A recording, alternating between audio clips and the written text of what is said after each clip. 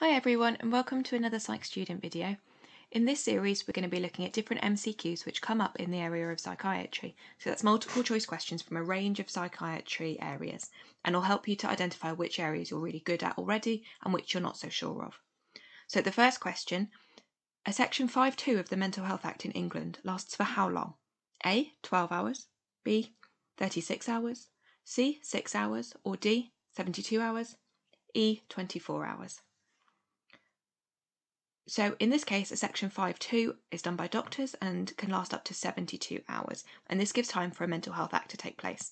You must be an inpatient on a ward for this to take place, which means that the A&E department can't be a place that you implement a 5.2, as you're not technically an inpatient there.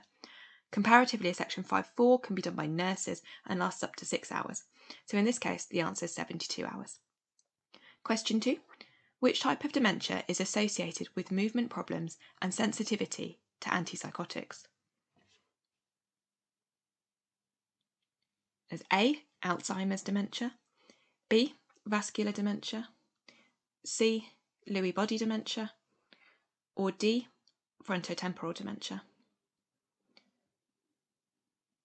In this case, the answer is Lewy body dementia, and this is a type in which Lewy bodies can be found within the brain.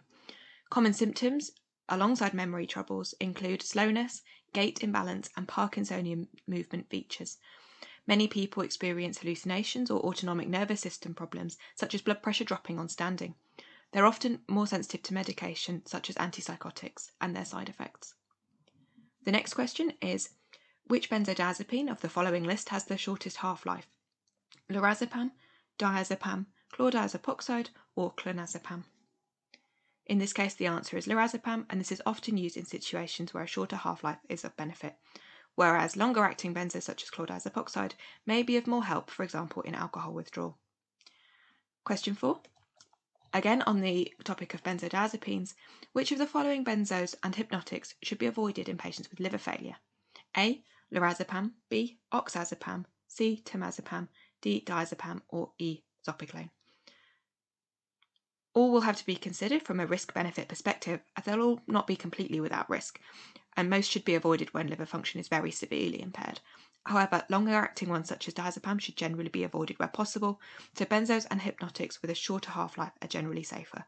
So from this list, the one to avoid would be diazepam.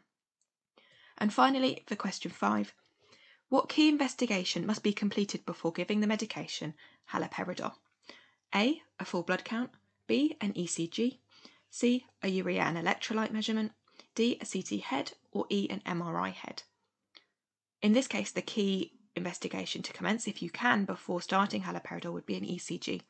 This will show you the QTc measurement and is particularly important if you're using haloperidol, for example, in a rapid tranquilization type of situation.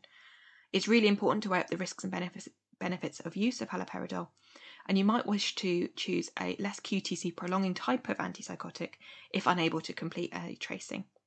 So, in summary, this video has covered 5 key psychiatry MCQs, focusing particularly on medications, legal aspects and dementia types today. Hopefully you knew some of the answers already or have learnt something new. Thank you.